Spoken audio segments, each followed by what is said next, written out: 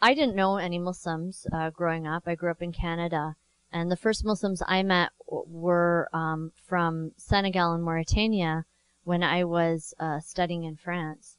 Wonderful people.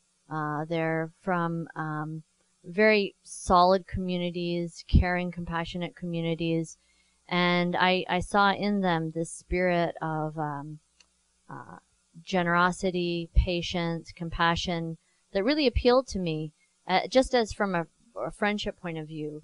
But because they were such kind people, I wanted to know more about their life, about the country they lived in, their cultural context. And because of that, realizing that they were Muslim, and they were very low key about it. I mean, they weren't trying to push their religion on me by any means. I read about their religion. I didn't know anything about Islam. And so for the first time, I opened up the Quran.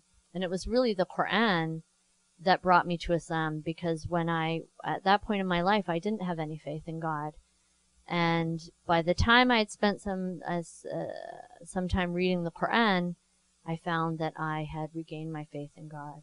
So it was really out of gratitude to the Quran that I felt that I should continue to learn, what is this tradition that brought me this sacred book that allowed me to regain something so valuable in my life.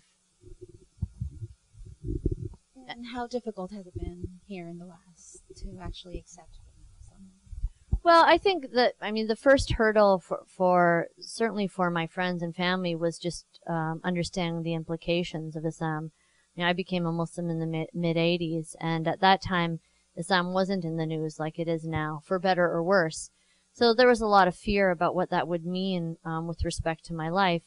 And of course, many of my friends and family felt that at least putting myself in a position where I was affiliated with a group about which there was little known, and certainly now it would be little known or a lot known that's untrue, would make my life more difficult. I can only say that my life has been filled with blessings.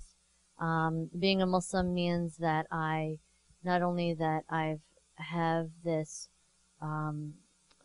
long tradition of teaching of spirituality and ethics that I can draw upon and learn, and my life has been in scholarship, but also a community of people who are supportive.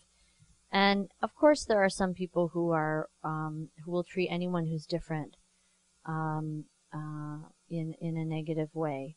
People who have prejudices, people who have fears. But my experience has mostly been positive. I think most people simply want to know that you will treat them with respect, and they'll treat you with respect. If you are a kind person and try to be helpful to anyone, try to contribute positively to your society, then others will value that. And no matter who we are, we're going to face obstacles. We're going to face some people who are ignorant.